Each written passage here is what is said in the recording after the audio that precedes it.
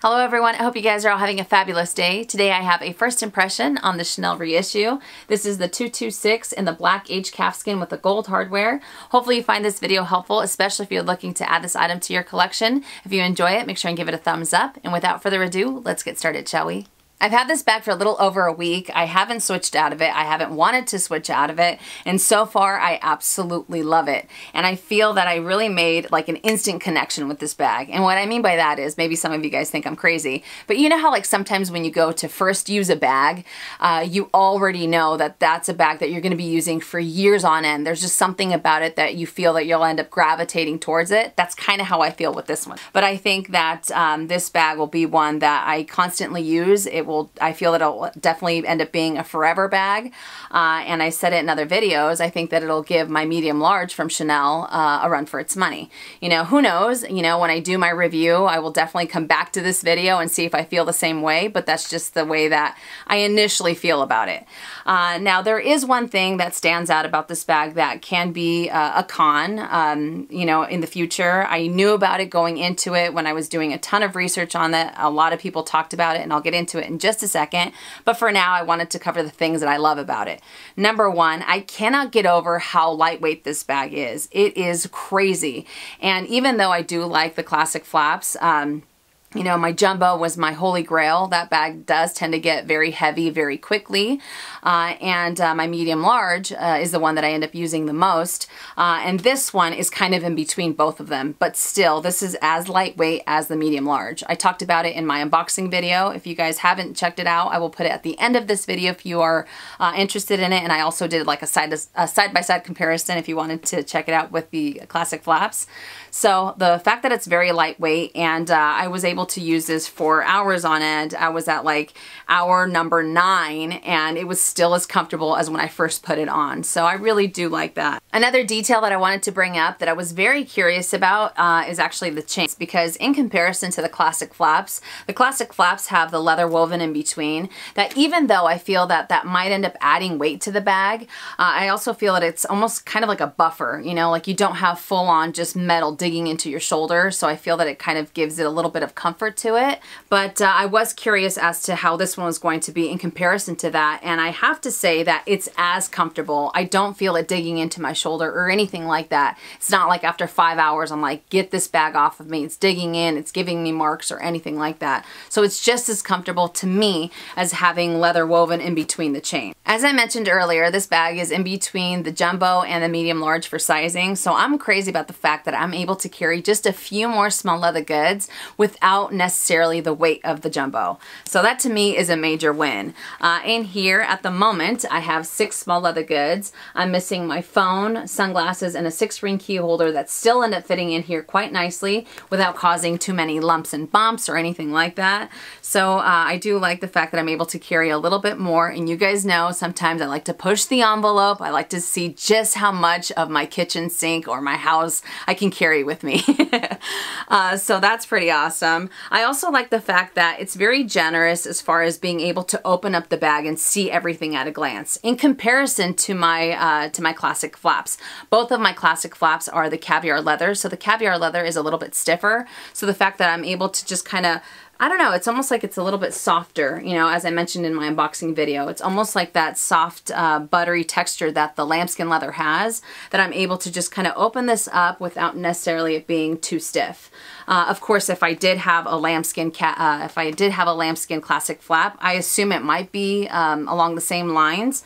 But still, the fact that the aged calfskin just really adds to the overall softness of this bag makes it a little bit easier to be able to just fit a little bit more in there. I feel like it gives the bag, like it has a little bit more give because of the leather that it's made out of. I had a lot of you guys ask me if this bag tends to get heavy when I have all of my items inside. It doesn't get super heavy. It doesn't feel like some of the other bags that I have in my collection. It's still extremely comfortable just because of how lightweight the leather is. So I also wanted to point that out. What else? I tend to use this bag on double handles versus the single. I do like the single look, but for some reason when it comes to this one, I like to use it this way. I tend to gravitate more towards using it this way.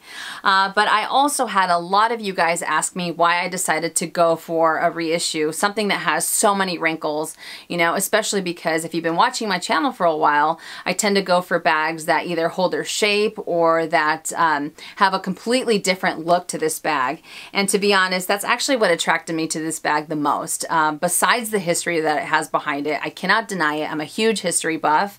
I like the fact that no two reissues will look the same. They might be the same size, they might have the same leather, they might have the same type of hardware, but they won't have the exact same wrinkles. So I feel that it almost gives the bag a type of uniqueness, a type of personality that I really appreciate about it the most. Maybe I'm crazy, maybe I'm looking into it too much, I don't know, but I just really, I really like the fact that they're on their own, you know, like I said before, no two will look exactly the same.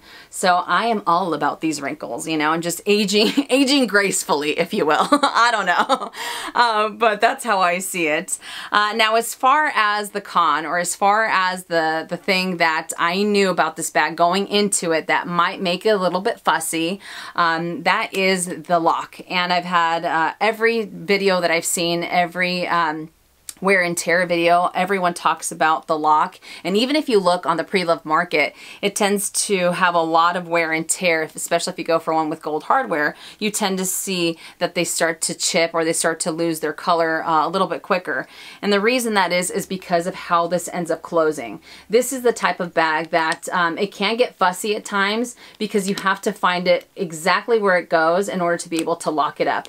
Other times, like sometimes I'm at the checkout and I'm sitting there and I'm doing this. So if I have my wallet in my hand, if I have my phone, if I'm doing multiple things at once and I go to close the bag, I almost have to find it like this in order to be able to lock it up. So if you are in a crowded area, that's just something to take into consideration. Like I said before, I knew this going into it. I knew that that was the #1 con that people did not like about the reissue. The fact that the lock ends up wearing very, very quickly and it can be somewhat fussy to be able to close it. But I still love it. You know, it kind of reminds me of the Louis Vuitton Pochette Métis. It kind of has the same type of closing where you have to find where it kind of locks up in order to be able to make sure that it's secure. I feel that it's the same thing with this one. So it might seem trivial to some people. You know, some people might think you can leave it open. You definitely can. But I'm just wondering, if you are in a crowded area, if you are in a hurry, you want to make sure that your bag is secure. You don't want to necessarily leave it open because it makes it easy for someone to be able to open it up and be able to reach into your items. Some people might think it's not a big deal. Some people might think it's a deal breaker when it comes to this bag, but I just wanted to give you a quick example of when it comes to being able to lock this bag. You know, it might look easy here because I'm just, you know, I'm just doing this. I'm focusing on the bag, but when you're out and about and if you have multiple things going on at once, it can get somewhat fussy to be able to close this bag. But even with that said, I'm still crazy about it. I'm still very, very happy that it's part of my collection. And every time I've gone to use it, I've gotten so many compliments on it.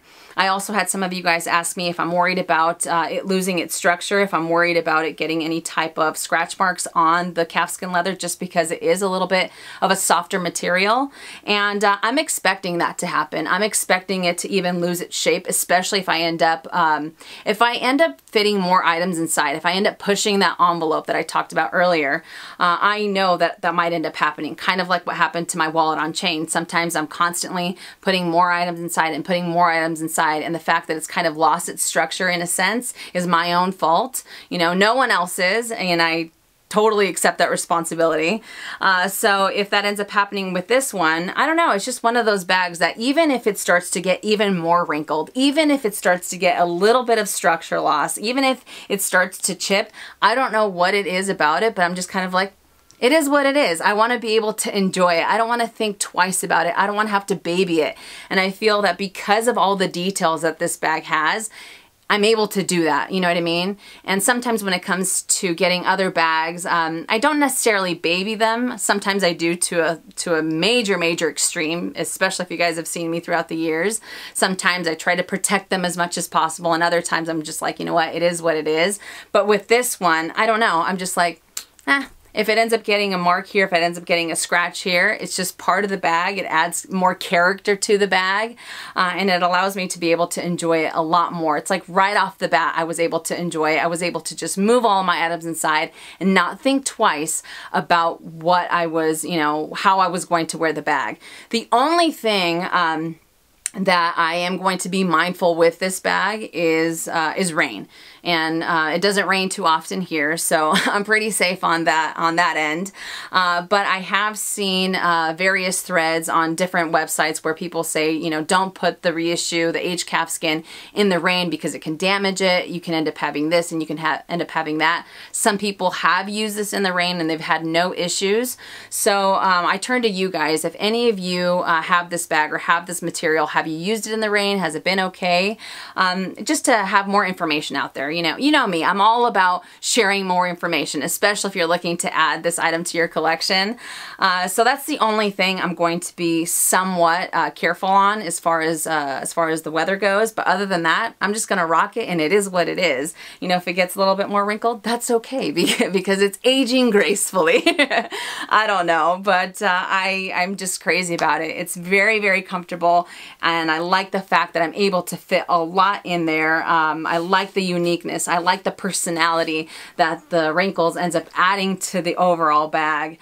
Yeah, so even if it does have, you know, corner wear or anything like that right now, like I said, it's in pristine condition. I majorly scored when it came to Fashion File, when it came to this bag.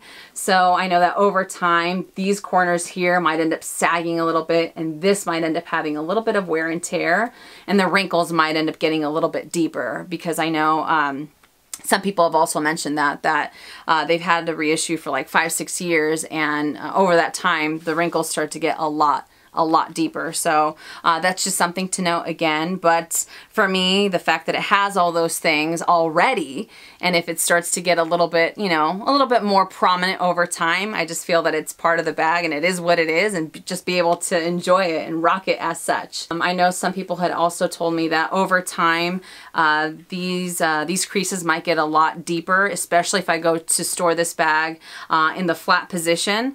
So that's just something I also wanted to throw out there. Now, as far as storage goes, I'm going to store it the same way that I do my other classic flaps. I'm just going to put air paper inside. It already came with the dust bag, and just set it on my shelf. I know some people end up storing this by hanging it on, you know, on a hook or on the back of their door. To each their own. I think that that's fine, just because it already has that type of pointy silhouette. So I don't think anything will happen to it. But just for me, and the fact that I do have a shelving unit behind me, it makes it easier to just put it, you know, just kind of store it the same way that I do my classic flaps. So I just thought I would also mention that. So all in all, just elated and just grinning from ear to ear when it comes to this bag, and anytime I talk about it. And I'm really looking forward to doing an in-depth review on it, probably within the 6 months or 5 months or what have you.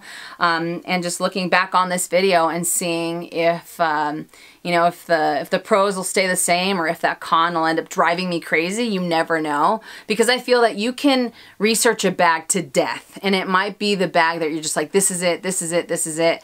But it's, I mean, but when it comes down to actually owning the bag, it can be completely different. So who knows? But in my heart of hearts, nah, this bag isn't going anywhere. All right, you guys, so that does it for my first impression on the Chanel Reissue, the 226. Hopefully you found this video helpful. And again, if you guys have any, tips, if you have any advice when it comes to this bag, I would love to know in the comment section down below. And again, I also feel that that ends up helping anyone else out there that's interested in getting this bag. The more information out there, the better.